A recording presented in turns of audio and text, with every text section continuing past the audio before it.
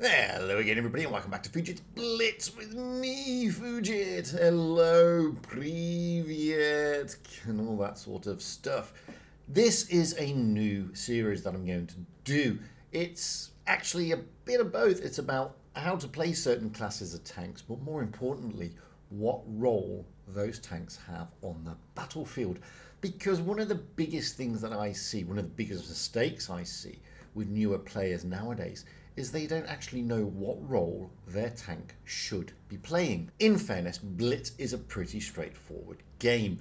You jump into a tank, regardless of the class. That tank has a specific parameter or role to play. You play that role, do your best, and try to win. It's that straightforward. Yet I see players jumping into tanks, whatever tanks they may be, and playing it completely out of the role that the tank is designed for.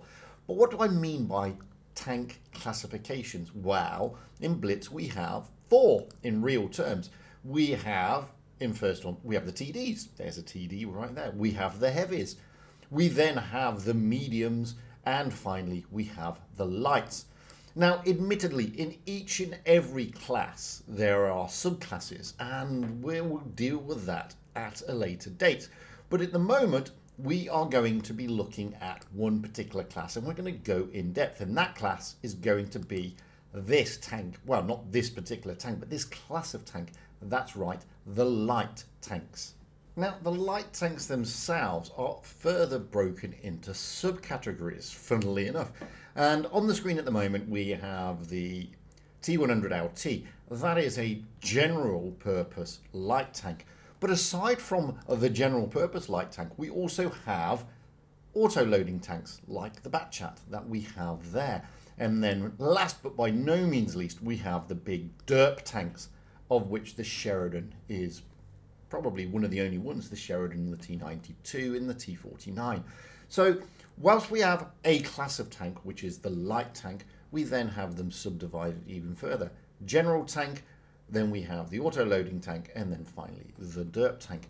And we are going to go through each and every one of these and show you what role they should be doing and basically how to play them. So that's what we're focusing on. We're focusing purely on light tanks. We're going to be looking at how to play them. We're going to jump into 3 replays, 1 in a traditional light tank, 1 in an auto-loading light tank, and 1 in the derp. So without any further ado, let's jump in to the traditional light tank and let's see what we're talking about. So we've jumped into the Vickers, the tier 10 British light tank. It's a traditional light tank. It doesn't have an auto-loading gun. It doesn't have a big derpy gun. It's traditional. Now, the thing about light tanks is the following. You have to look at what their actual attributes are, and that gives you an indication of what they're meant to be doing. So most light tanks will have fantastic mobility, number 1. They will have a great camo profile, number 2, and they'll have really good view range, number 3. So those are its pros. That's generally what the pros are for any light tank. What are the downsides? Well, they have pretty bad armor, and 9 times out of 10, unless you're in a derp gun, they're going to be doing pretty low alpha damage, but they'll be doing it quickly. So with that in mind, you should be sat there thinking, well, in my light tank, I should be getting to a position to spot and then try to keep the enemy spotted and effectively farm them, trying to stay out of harm's way, and if necessary, relocate, relocate, relocate. And that's exactly what we are doing here in the Vickers. We have jumped up to the middle area of the map. We have spotted a lot of the players on the enemy team, and we are going to basically sit here, try and keep them spotted with its very long view range, and smack them. We're not going to front line this tank, not yet. I mean, there will come a time when you do need to put the tank on the front line, but for the first instance, you are going to be looking at spotting, keeping them spotted, and slowly farm damage. That is the key to playing a light tank. Okay, now I see so many players running around the battlefield straight in and then brawling with the heavies or the TDs. You are not realistically going to win those battles. Okay, 9 times out of 10 you may get a muppet on the other team and you may get lucky, but in all fairness, you will lose most of your brawls against mediums, heavies and TDs. You can circle to death. Some of them, don't get me wrong. But I'm saying you leave that towards the end. Now we're going to push up, we're going to help out, we're going to try to do what we can. We've already taken a base, we've spotted a load of stuff, and now we are just going to get involved, and we're doing effectively a mopping up exercise. This is what light tanks are designed to do. As I said, they're designed to use that mobility. They're designed to use the attributes of the tank, remembering that it is incredibly weakly armored, and the weakness of the armor tells you don't front line it, don't stick it in harm's way, point and shoot, get out of dodge, all that kind of stuff. And that's all we're doing here. Now we've taken just over 3k, oh, that was a horrible bounce. We've taken over 3k, we farmed a lot from the rear, we've spotted a lot, we've assisted a lot, we've done quite a bit of assistance damage, we've taken 3 kills purely on a mopping up exercise, and never once did we realistically stick the tank in harm's way. And that is the key to success in a light tank. It's always been the key to success. So don't go rolling in. If you feel that there's going to be a brawl and you're going to be outnumbered, run away. That's the idea. The idea is to use that mobility to the best that you can. You can see there our assistance damage was just shy of 2k. I mean, okay, we didn't set the world on fire. We got a first class, but we did just shy of 3.5k. We took 3 kills. We assisted. We did some spots. We did what we're meant to do in a light. That was how you play and what role you should play in a traditional light tank. We're now going to jump into an auto-loading light tank. Now, these are primarily found within the French line. All the AMXs and the Batchats effectively are auto-loading light tanks. And we're going to see that it's a little bit of a different type of play style because you have to be mindful of your long reload. So let's jump in to one of these auto-loading tanks and let's see what role we should be looking at and how realistically we should be playing the tank. Now we're jumping into the AMX 1357, a tier 7 French light tank. Admittedly, it's a premium tank, and as you can see, it's got a lot of shells. It's got a lot of shells. But the parameters of this light tank, being an autoloader, isn't actually any different to that of the Batchat. Remember, mobility, spotting range, and its camo profile are its key attributes. Lack of armor is its biggest Achilles heel. And with the auto-loading light tanks, long reload is also an Achilles heel. So again, you've got to remember, try to put your tank somewhere where you're going to have some protection. Don't stick this in harm's way. Hence the reason why I'm looking around here, doing my best to stay as safe as possible, whilst able to put those shots into that bulldog. And the other thing you need to remember with autoloaders is if you've got one more shell left in the clip, then just press the ammunition again, the ammunition bar, and reload, because you need your ammunition rather than have your long reload. Here comes the Batchat Barres. He's an autoloader as well, but he's a medium, and we are able to take a lot of damage out of him, a lot of HP. And again, you can see I haven't really moved too far from my initial start point. Got a couple of spots, put a lot of damage down, now I'm running away. And this is the other thing about light tanks, especially the auto-loading light tanks. When you're on that long reload, run away, stay safe, allow the gun to reload. Put yourself in a position of safety and then do a bit more farming. Once you've done that, again, run away, allow the tank to reload, allow the gun to do its job, and then move back into the action. And like we saw with the traditional light tank, we are effectively not frontlining it. We're not on the front line here. We're moving around the map. We're using our camo profile and our mobility to get us into a position, and we're using every inch of the map possible to try our best to stay unspotted. And that is the key. Remember, if you know your maps, you know that you can go to certain spots, you can move around, and if you can move around the map unspotted, you are automatically in a better position. Now we can put shots into this T32. It's a big tier 8. We're going to track him. We're going to try and empty the entire clip. We can't. We've now done 1400 damage and we're on our reload. So again, run away. Go to that place of safety. Hide your tank. We're by no means winning this game. Okay, we have the upper hand, but we're not winning.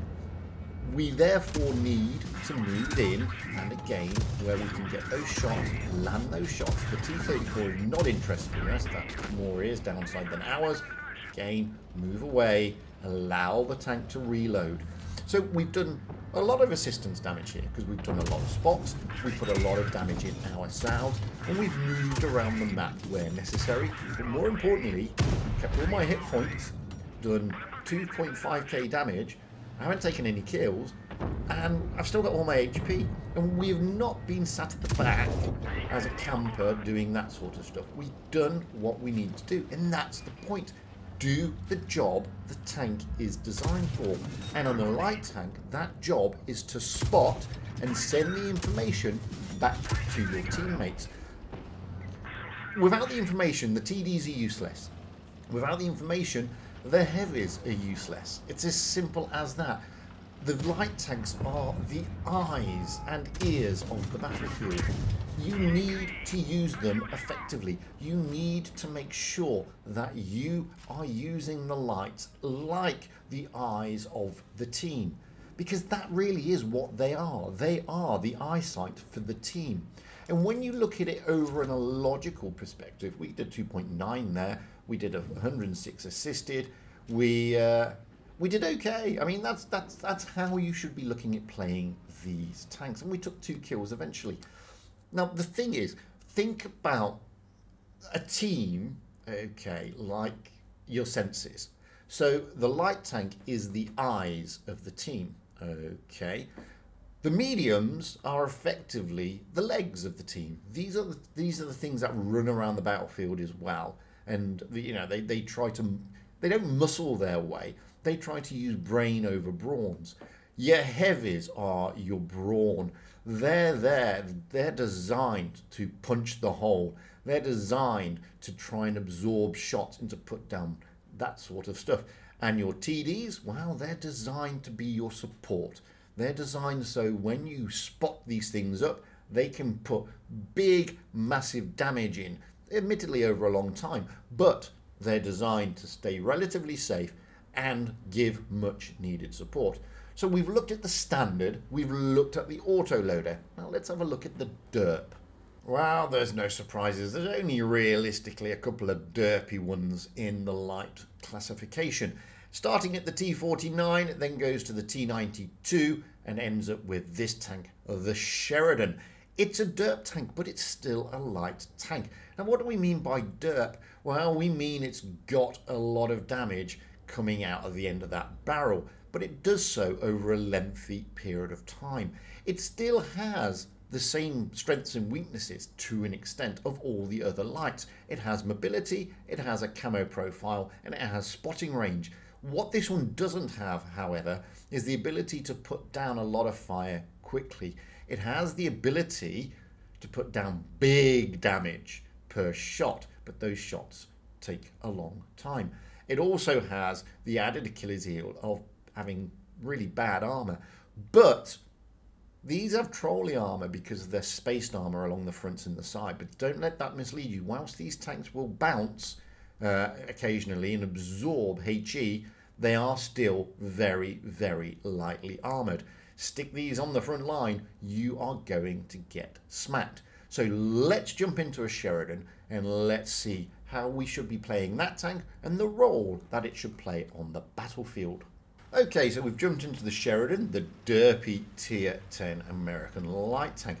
Whilst it may have a derp gun, the parameters now to play this tank still remain pretty much like the others. It still has a fantastic camo profile, it still has fantastic mobility, and it still has pretty decent view range. It still has those vulnerabilities being a lack of armor, to be honest with you. But this one also has the added vulnerability of having an excessively long reload because it's a derp gun. So you need to take that into account, and you need to work out what your overall role is. Your role, as I said, is the eyes of the team. So go out there, spot them quickly, and get away. With a derpy gun, it's a little bit like playing the autoloader because you've got that long reload. So make sure you've got somewhere that you can hide and be relatively safe until you've loaded that gun. And that's exactly what we are going to do here in the Sheridan. It is going to be a sort of like a game of hide and seek. We are going to use our mobility and our spotting range along with our camo profile to be able to get into positions like this and put massive damage down onto these tanks on the enemy without being spotted. Then once we fired, we're going to stick ourselves in a place of safety, wait for that reload, and then pop out again and stick another shot down there. All the time we are sending the information back to our team, telling them, look, there's these tanks, there's those tanks, there's this tank in this position, and that is the key. Now this poor E100, he's going to get a big roll into his backside because he doesn't know that we're here in the Sheridan. And again, we back away, wait for the reload. We are pretty safe in the knowledge that we're not spotted. Wait for the reticle to come down, and we stick a blind shot into the 183. Down he goes. He's out of the game. We've still been unspotted. We haven't lost any of our hit points. We've done 1.6k in damage. Admittedly, that's not a lot. Now we can move forward because we're relatively safe and able to move forward, and we can farm to our hearts are content. Backing away every time we take that shot to get that reload. Make sure we're unspotted because your camo profile will change as soon as you fire. Thankfully, their light tank didn't do his role. He brawled. He stuck himself on the front line and he brawled. He went out pretty quickly. We, on the other hand, we've done the job that we're designed to do. We are there to make the spots. We are there to farm the damage. Now we're finally spotted. But now there's only 3 tanks left. We can now move up and we can give them a real hard time. And that's exactly what we're going to do. We're now at 3.9k damage. We've actually done 4k. But unfortunately, it was you didn't see the blind shot on the 183 and it's not registered. Pretty straightforward stuff. And this is how you should be looking to play the roles of the tanks and the various classes within that classification. It's no different. The only difference is the fact that you've now got a very long reload. And that does make a difference in how you play the Sheridan compared to others. We end up doing, I think, just shy of 5k there, or just over 4.5k. We get a fair few kills. We capped a base. We did over 1,000, look, 1,500 almost in assistance damage. That's all the spotting. You can see we get the spotter's medal. And that is how you should be looking to play these type of light tanks. And that's definitely how you should be approaching the role that a light tank should play. That's been my guide on know your role on the battlefield with a light tank. It's been my guide on how to play light tanks, what to look for, what attributes they have, what their strengths are, what their weaknesses are, and realistically what the tank is meant to do as part of the team. Now, I'm not saying I'm a great light tanks player because I'm not. I'm not saying that this video is ideal. It's not. It is the basics, and it's designed just to give you a few pointers to try and help out. By all means, comment and everything below because that's the idea of the comments. But that's basically what you should be looking to do, your role on the battlefield in a light and how to play the 3 subdivisions of the light tanks. I've been Fujit. That has been the light tanks, the standard light tank, the auto-loading light tank, and the derpy light tank. As I said, I'll be interested to see your comments and everything below. And until the next time, guys, remember, stay safe out there, have fun on the battlefield, and happy tanking. Because at the end of the day, that really is what it's all about, having fun and being happy.